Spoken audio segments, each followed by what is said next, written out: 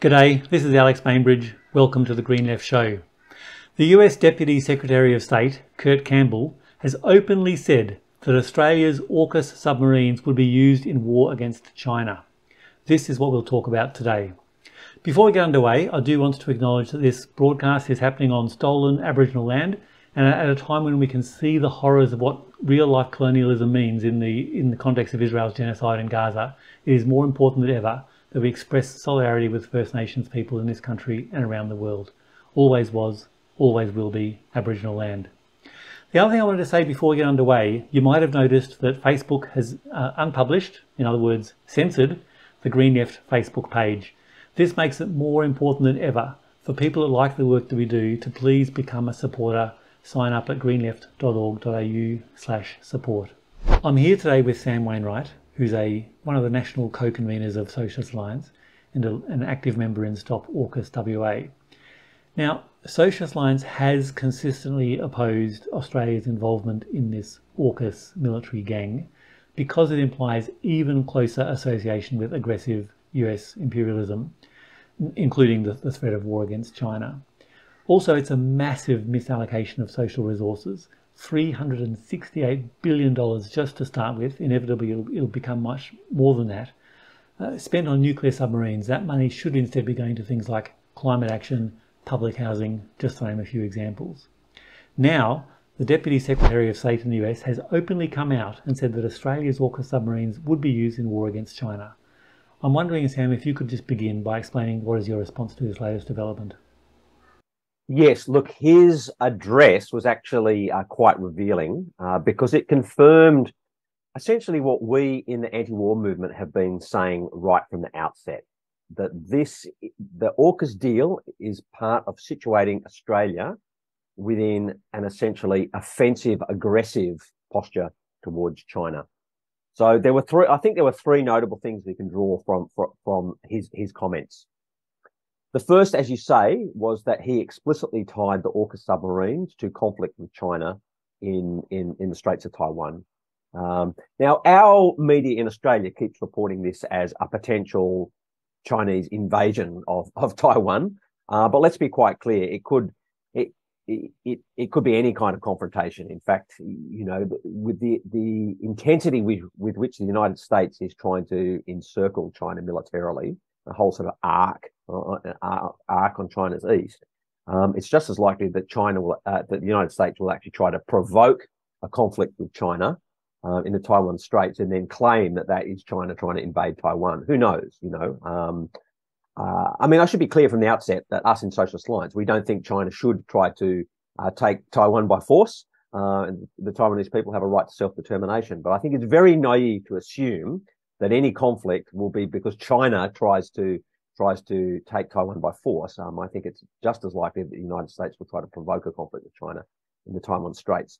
So that's the first thing. And I mean, I think that was obvious to all of us from the outset anyway, even though Australian politicians kind of sat on the fence and evaded the question. But, you know, the whole purpose of these submarines is both they are long-range submarines, and secondly, they have a long-range weapons delivery capacity. And, you know, early on in the piece, we had Australian politicians talking about, protecting Australia's, you know, maritime trade routes in the South China Sea. And it just posed the obvious question: why would China attack the trade routes with Australia? You know, like it serves no, you know, it was logical nonsense, you know. So that's the first thing. So I mean, that's the first and most scary thing, quite honestly. And the second thing flows from that is that he made it fairly clear that the United States, if the United States were involved in such a conflict, it would be expecting to recruit those submarines to the operation. So all this, you know, there was this sort of evasive bluff and bluster about Australia retaining sovereign control over these submarines. And Campbell's made it pretty clear that the United States is not going to be transferring this kind of technology to Australia for Australia then to choose when and if it uses it. No, it's entirely expected that these submarines would be integrated into US strategic military planning. So, you know, if the US goes to war, we go to war. He made that pretty pretty damn clear. And the third thing, which I think was a bit of a wake-up call for the union movement in particular, was that he chastised both the Albanese government and even Biden himself for talking up this thing about, well-paid union manufacturing jobs that the submarine program was going to deliver. I mean, we should say that the number of jobs that's being talked about from an Australian perspective are just minuscule. I mean, we hear about, say, perhaps 20,000 jobs, maybe 8 to 10,000 manufacturing jobs in Adelaide, where there would be assembly of the submarines and then others scattered around the country. And of course, in a context like Australia, where there's a shortage of manufacturing jobs, we've seen manufacturing jobs gone overseas, all that sort of stuff. 20,000 can seem like a lot, but stacked up against the 368 billion and counting for AUKUS, it's minuscule. I mean, we're literally, look, back a year ago, I did a rough calculation, so someone might correct me in the comments, but from memory, it's like $16 to $18 million per job. I mean, it's the most least efficient job creation in the history of anything. You could pay 100 times as many people just to sit at home and do nothing, let alone what you said in your introduction, that you could actually pay people to do socially useful things, health, education, repair the environment. The list goes on. We've all got our own list of the things that we could spend that $368 billion on. So, I think that sound, he basically said, our leaders should stop talking about this as a jobs creation program. And fundamentally, it's a military strategic program. So really, his bluntness of language just cut across all the sort of bluff and bluster and evasion and fence sitting that our politicians in Australia have used to justify the AUKUS program. So that's a big wake-up call and a validation of what we've been saying right from the outset. Much of the commentary in the mainstream media has focused on the question of the delays, whether Australia will even get these Virginia-class submarines as a stopgap measure before the AUKUS submarines, the debates in the US Congress. I'm wondering, Sam, if you could comment about those things.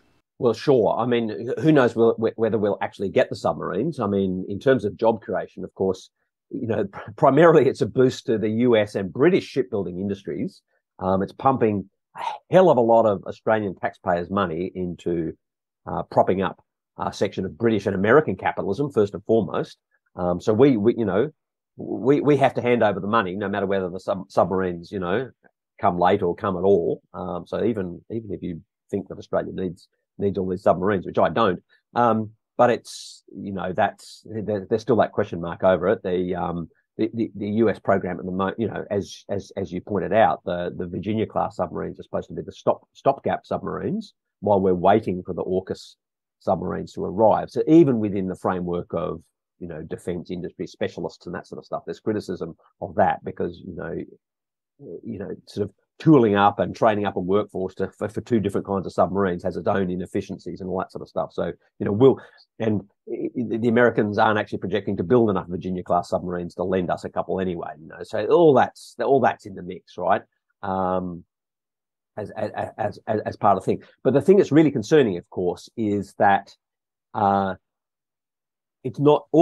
is not just about the submarines. So the submarines are pillar one of AUKUS, and pillar two is all the other stuff. That's the interoperability of military forces. It's the intelligence sharing. It's the cooperation around all the new, forms of cyber warfare and drones and all that sort of stuff. And shared access to Australian military bases, which was already set and trained by the so-called force posture agreement. So all that stuff rolls on, regardless of whether the submarines come late or come at all, which we still pay for. And I think that's the thing that gets us back to the original point of that AUKUS is about an aggressive posture towards China, not defending poor little Australia from China. It's about recruiting Australia to a very aggressive and deliberate strategy of the United States, which is to so-called contain China and contain it by force if necessary.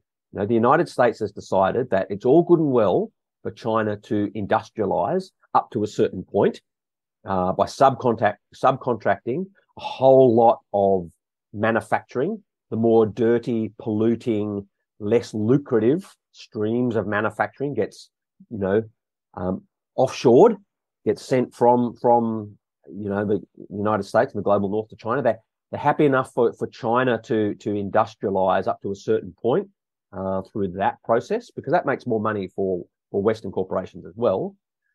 But the Chinese ruling elite is not a child of Western colonialism. It's a product of Chinese revolution. So they've never been dependent on or utterly politically subordinate to the West. And so the leadership in China has its own vision of continuing this industrialization of China and catching up to the West, which they've done in certain sectors. They haven't done it across the totality of their economy. So people should not lose sight of that. Often we think about China, we think about the very modern cities on the East Coast like Shanghai, that sort of stuff. But labor productivity in China is still about 25% of what it is in the West, right? But nonetheless, they don't want China to catch up. Not in and the United States has made that very clear. It's you can make our washing machines, but you're not going to have a semiconductor industry. I mean, that's one they're very focused on. They've basically said that it's now US policy to block China from acquiring the capacity to make semiconductors. And if you're an American citizen or a US resident, even, it's now against the law to even work for a Chinese company that's involved in semiconductors, that sort of stuff. So the United States has made it very clear: no, China is not going to catch up to the West, and we are prepared to use sanctions and espionage and even military force to stop it from happening. China is not going to catch up politically, industrially, militarily to the West. And I think this Kurt Campbell, I mean, he's been pretty blunt before. So I'll just share with you something that he actually said. This is privately to EU officials back in 2022, and he said that part of the purpose of AUKUS, quote, is getting Australia off the fence. We have them locked in now for the next 40 years. Now, for an Australian, you might think, what's this about? Talk about Australia being on the fence, I mean, Australia, the Australian ruling elite normally falls over itself to join US military expeditions overseas, where, from Vietnam to Afghanistan to Iraq, Australia's there sort of, like the little tagging along with the schoolyard bully, trying to ingratiate itself and offering to send troops to help the United States before we're even asked. But I think what he's talking about here is China very specifically, because Australian capitalism there's quite a stark contradiction for Australian capitalism in joining this campaign to isolate China. I mean, there's a campaign for the United States and Britain as well, but it's sharper for Australia. That is just the scale of Australian trade with China. China is now our biggest source of exports and source of imports. So it's our biggest trading partner on both fronts. And so there's a certain contradiction for Australian capitalism. Why would you be seeking to join a military alliance against your biggest trading partner? And that, that's had its reflection in the really fierce criticism of AUKUS that Paul Keating, former Prime Minister Paul Keating, has raised, because he has a vision for an Australian capitalism that's relatively independent. I mean, you got to think about it. Australia is a mid-sized imperialist power in its own right. There are actually no threats to invade Australia. There is no country in our midst that has the means or incentive to invade Australia or attack Australia or encircle Australia or anything like that. So it's quite feasible that Australian capitalism could say, well, look, let's just have the best of both worlds and trade with both China and the United States on our own terms. We don't need to pick sides. We'll just do what we need to do. That seems to me to be Paul Keating's vision, for a bold, Asian Australian capitalism, and back in the 1990s when he was sort of more advancing that kind of vision, that's why he was very big on, teaching Asian languages in schools and all that sort of stuff. And so, I don't know how much, how much of the Australian elite, both sort of senior policymakers and big capitalists themselves actually should share Paul Keating's vision or not, but it seems that a decisive majority have fallen in behind the AUKUS line, including the costs and contradictions that come with that. And we've seen that in this savagey-bargy over trade and that sort of stuff. I mean, China has recently slackened some of the tariffs that it whacked on, Australian produce like wine and other agricultural stuff. So, Australian producers of those things are celebrating a little bit, but the contradiction surely hasn't been resolved, and the contradiction for Australian capitalism hasn't been involved. And it seems to me that Australian capitalism and Australian politicians actually want the best of both worlds. They want to be able to, keep selling all this stuff to China, but also join this US military alliance against China. And of course, it's, surely that contradiction is going to crack somehow, but we'll see. I mean, in the meantime, the important thing for us as people who actually have a vision for a peaceful future, a sustainable future, is to continue opposing this AUKUS alliance, and seize on the words of Kurt Campbell to show Australians why this path of AUKUS is absolute madness. I mean, not only is it just a phenomenal amount of money, $368 billion and counting, and Campbell himself flagged the fact that it will surely need more money. But just more fundamentally, we do face an existential crisis, a threat to our safety and livelihood and well-being, and that's runaway global warming. And it's utterly inconceivable that you could be, pouring this sort of money into arming for a new Cold War and confront the challenge of global warming. You can't do both at the same time. In fact, the choice to fund AUKUS is the response to global warming of our ruling elite. We should understand this. Sometimes some climate activists say, Labor Party, Liberal Party, ruling elite in Australia, senior policy, they don't understand the threat of climate change. They do understand the threat of climate change. But what AUKUS demonstrates is their response is going to be repression and war. That's what their response is. There are two choices. It's the AUKUS response, or it's we actually try to take genuine efforts to slow down and then turn around global warming and meet the challenges of global warming in a way that centres justice and democracy. That AUKUS really creates two stark choices for us, and I think climate activists need to understand that. Climate activists need to understand that, in part, combating climate change starts with derailing AUKUS. In addition to the nuclear submarines, the Liberal opposition leader Peter Dutton is making a big push for Australia to go nuclear with what he's called the so-called misnamed small modular reactors. I'm wondering, Sam, do you think this is related to the AUKUS push, or is this an independent move by the Liberal opposition? Look, I don't know for certain. I think it seems to be independent. The Labor Party is obviously not on board with it. I mean, in the short term, it kind of almost serves a useful role in the pantomime of Australian politics. Dutton can float this idea of so-called small modular reactors, and then the Labor Party can say, "Oh no, we're against that. That's terrible. We don't need, nuclear reactors in Australia."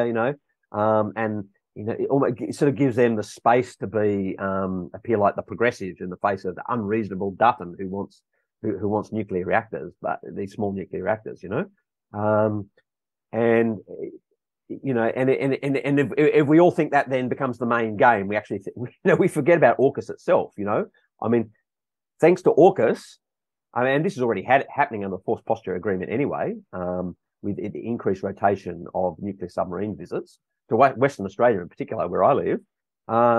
We've already got nuclear reactors adjacent to our cities. They're sitting at Garden Island in Cockburn Sound off the coast of Perth. So, and with each reactor having many times more radioactive material than each bomb that was dropped on Hiroshima and Nagasaki. That's the first thing. And then the second thing is there will be the low to medium level radioactive waste from the reactors on those submarines, which we still don't know where that's going to go. So, if you're concerned about, that's the nuclear threat that is immediately made present, which the Labor Party has signed up to. That said, of course, we need to oppose this idea that somehow small modular, reactors are necessary in the Australian energy mix. It's been clear for a long time that Australia has the capacity to provide baseload power for stationary electricity production from renewables, and has been for a long time. So in that sense, they are just a loopy distraction from Dutton. So it serves that purpose. But, you know, I dare say there's something genuine about it for Dutton as well. You know, I mean, he does want an energy future where we need to keep buying the energy input from a mining company, not get it from the sun or the sea or the wind. So yeah, look, I think we need to knock the idea of these small modular reactors on the head without losing sight of the bigger picture. You mentioned imperialist aggression, and I think this is perhaps no better exemplified than the open US support for Israel's genocide against the people of Gaza. The Australian government has also been openly supporting this genocide, although perhaps in recent times has become a little bit shamefaced about it, making some words or some noises that seem to imply opposition without actually taking the actions that you would expect if they actually opposed the genocide. In addition, last week we saw the slaughter by Israel, the targeted slaughter of 7 international aid workers, including an Australian citizen, which has provoked a dramatic outcry of opposition around the world. I'm wondering, Sam, do you see this as a turning point, and would you like to make any other comments about this Israeli genocide? Look, I think we should seek to make it a turning point. You know, that's the really important thing here. So, you know, we know there's absolutely no question whatsoever that the Israeli army knew that they were targeting an aid convoy that was clearly labelled and given their coordinates and all that sort of stuff. I think it's also quite likely that not only did the Israelis know that it was an aid convoy, but they knew that there were foreigners in that aid convoy, and furthermore, they precisely hoped that by carrying out this attack, there'd be a bit of blowback. They'd it would damage their reputation a bit in the West, in particular. I mean, I don't think that Israel's got no kind of reputation in the global South, but in the West, it would particularly damage their reputation. But that they would be able to withstand that blowback, and that it would actually cause all aid agencies just to remove themselves from Gaza. So there'd be no independent witness to what they're doing, no handbrake at all. And there'd be and fundamentally no food aid getting to Palestinians, which is their objective. You know, I mean, this is a programmed genocide. So I think, you know, exactly how much that was planned and how far it went up the sort of command structure, within the IDF, up to Netanyahu himself. I don't know the answer to that question, but in any case, I would say that Israelis have miscalculated. I think the blowback is more than what they expected, and we need to turn it into a turning point. So, one of our visceral reactions as people who support the rights of the Palestinians is to have a certain disgust and frustration at our own government and media, sort of noticing that the Israelis are attacking aid workers when they happen to be Westerners. But that's, and when of course 196 aid workers have already been killed by Israel,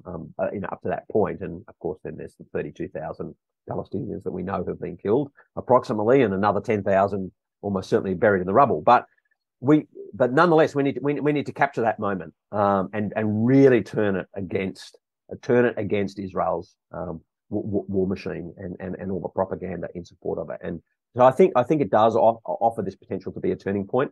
Certainly we see it rhetoric. You're right. The change from Western leaders has only been rhetorical so far, and that's because strategically they support Israel. Israel's fundamental function, as in the language of the US themselves, as our unsinkable aircraft carrier in the Middle East, they remain wedded to that. There's no question about that. That's not to say there isn't, for instance, there isn't tactical disagreement with Israel. I think there's genuine tactical disagreement with Israel. I think Western leaders would actually like Israel to tone it down a little bit. They certainly wish the Israeli leadership hadn't used explicitly genocidal language when launching their invasion of Gaza. But the point is that's what Israel is. They've created this monster. Israel isn't just a simple puppet of the United States. It's a real society with its own internal dynamics and its own ruling class. And to whip a society up into this kind of genocidal mania, and supporting this wholesale destruction of Gaza, you need to do what they, you need that kind of language and everything that's preceded it, So that, I mean, in that sense, the Western leaders find themselves caught by a monster of their own making, But yes, as you say, so far they have, even though the hand wringing has got a bit more visible and the words of concern have got a bit louder, and it reflects both the fact that, as I said, I think there is a bit of a tactical difference there, and also they are feeling pressure, most importantly, from the population in countries like Australia. And opinion polls demonstrate that, but as you say, they haven't actually done anything concrete to hurt Israel. There's still been but beyond rhetoric, there has still been no consequences for Israel. Now from the United States now, we are getting some Democrat senators starting to talk about restrictions on the sale of offensive weapons to Israel. But so far, it's still only talk, So, I mean, you think it from the point of view of Netanyahu. I mean, if your enemy is, if you're standing on your enemy's throat and putting a gun at their head, why do you need to compromise? Why do you? There's nothing, why do you need to talk peace or compromise? So it's clear that the Israeli leadership will not dial things back even a bit unless and until there are real consequences. And I think that kind of centers our focus as people who support justice and human rights in Palestine, Israel, here in Australia. And so that is, what can we get the Australian government to do that would make a real difference to the situation? And I think, the call of our movement is obviously just cut ties with apartheid Israel. And I think the sharp edge of that is end all military cooperation with Israel, because as you would know, the Australian government actually announced the $917 million deal to buy defence equipment from Elbit Systems after the ICJ ruling, after it, for heaven's sake. So that was, to pump $917 million of Australian taxpayers' money into the Israeli industrial military complex in the wake of the ICJ ruling. I mean, that was like a green light to Netanyahu to keep doing what you're doing, The strategic partnership is fine. So I think we've really got to pump that to the fore. So we can say that people like Penny Wong, who was falling over herself to lay flowers, at a memorial for, killed aid workers, to say, look, we judge you by what you do, not what you say. Cut the deal with Elbit. Cut all bilateral military ties with Israel. I think that has to be front and center of our push. We've got to seize on this moment created by this ghastly murder of the 7 aid workers, and couple that with Australian sentiment. According to YouGov polls, and they're already a few weeks old now, 81% of Australians support a ceasefire, and 54% think the Australian government should do more to achieve that ceasefire. So we need, and that may have, that may even be more now. And so we need to, but there's still a layer of Australians who'd think, oh, but the government says they support a ceasefire. They are doing something, aren't they? And so those people don't realise that no, in practice, the Australian government is materially assisting the genocide. And so we've got to connect those people with the fact to create stronger pressure. Obviously, AUKUS should be opposed on its own terms, but Australia should be speaking out not only against Israel's genocide, but the US direct complicity in this genocide. Surely this is yet another argument against Australia signing up to AUKUS and allying with the United States. Do you have any comments about that? Well, yes. I think the thing about AUKUS is, it's not just about the submarines. It's about locking Australia in with, what you might call an Anglo-imperialist alliance, which was expressed in the invasion of Iraq. It's expressed in AUKUS. It's also expressed in the Five Eyes Agreement. So there's this there's already this pretty tight, interconnected, what I call Anglo-imperialist alliance, and that doesn't just flow from sort of a shared cultural experiences, although that's kind of part of it, this sort of sense that we're like the Brits and the Americans, that sort of stuff, which is part of the kind of pro-imperialist brainwashing that you get in our countries, but it has a material basis as well. Like Australia is, for all the scare you get about China taking over Australia. I mean, the biggest source of foreign direct investment in Australia is British and US capitalism, and the biggest destination for Australian foreign direct investment is the United States and Britain. So there are this this overlapping and interconnection between Australian capitalism and the other sort of Anglo-imperialist countries. As we discussed before, it has that certain contradiction that Australia has this greater trade with China, but AUKUS is really about cementing that in. And if you're locked into AUKUS, then we're not going to be in a position to criticise anything else that the United States does anywhere else in the world, and including support for Israel. So it makes it very clear we need to break the alliance. This because not just about AUKUS, it's about ANZUS and our whole interconnection with this offensive US military machinery. Thanks for your time today, Sam. Okay, thanks very much. And thank you for joining us on the Green F Show. If you've got concerns about Australian submarines being used in war against China, we'd love to hear your thoughts in the comments below. Please remember, if you like the work that we do, please become a Green F supporter. It's the #1 way to both support our work and to get the content that we produce. You can also support us on patreon.com, and there's a link in the description below. And without spending a cent, you can share this video or share this podcast, give it a thumbs up, and tell your friends about the Green F Show. We love to have your support. Thanks for your company. We'll see you next time.